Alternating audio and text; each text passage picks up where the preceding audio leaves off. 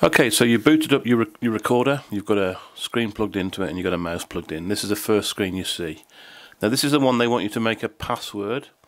So in this box here, make yourself a password. I'm going to use admin123 for this demo. And you can see what you've typed there by clicking show password.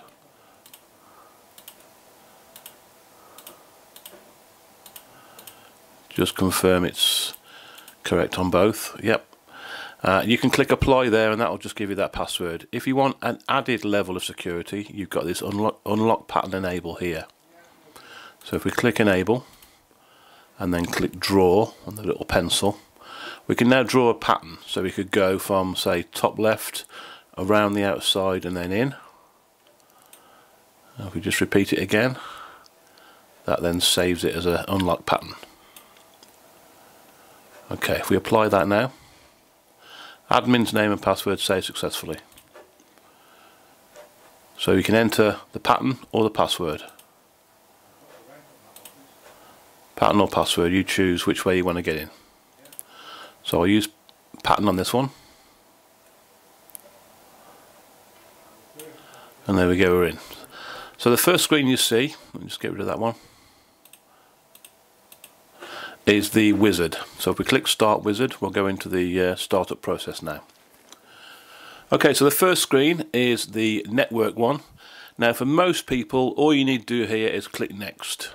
This should be ticked DHCP. That will talk to your broadband router and it will set up these settings here.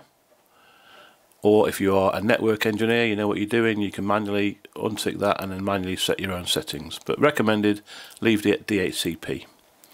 As you scroll down, you can ignore all of this stuff here. This will do it for you. If you want to do something just to be sure, you could enable the UPnP here, but in most cases it's really not necessary. So I'll just leave that as is.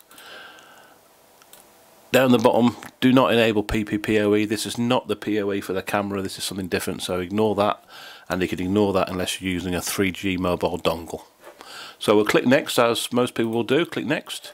Next one is your date and time. You can set the recorded date and time here. We can see we're looking like a GMT +8, so that's from the Far East where it's manufactured. So it's just pop it to GMT +1, I think it is.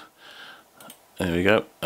Let's put it to proper standard date, month, year, and let's set the time, which is 11:34. There we go. And click next. Oh, before we do that, you've got these two options here. NTP. This is a national time server, so you can have the recorder sync up to these internet server time servers, and you can also enable your daylight savings time details here. I find I just manually do it when the time changes, just twice a year. Just come and do it here manually. It's very simple. And click next. Now this screen here only relates if you've got IP cameras. If you've got an AHD recorder with the push twist connectors on the back connecting the recorder straight to the camera, you do not need to worry about this. If you have IP cameras, they will appear here. Click on that arrow there and they'll appear on the right and be set up. Click next. This is the hard drive screen, so it's showing the hard drive size, free time, and basically the condition of it here. If you want to start afresh, you can click that one there, format HDD, and then next. I won't do that because this has been a demo unit, so we'll go next. Here is your monitor resolution. Because you're seeing something on your screen, presumably that's okay, but you can set it to anything up to 4K resolution. If you do set it to a resolution your monitor can't handle, don't worry, just wait and it will come back. What the machine does when it changes resolution, it will reboot, change resolution. It will then say, can you see this screen? If so, click OK. If not, it will then reboot and it will go back to the previous setting. So I'm going to leave it on 1080p and click next. This is just a summary of your network connections for your mobile app. This is the code you'll enter in your mobile app when you start to do that, or you can scan this QR code. So finally we've just got a summary of the settings here and then finish. And that's it, that's the recorder set up and ready to start using.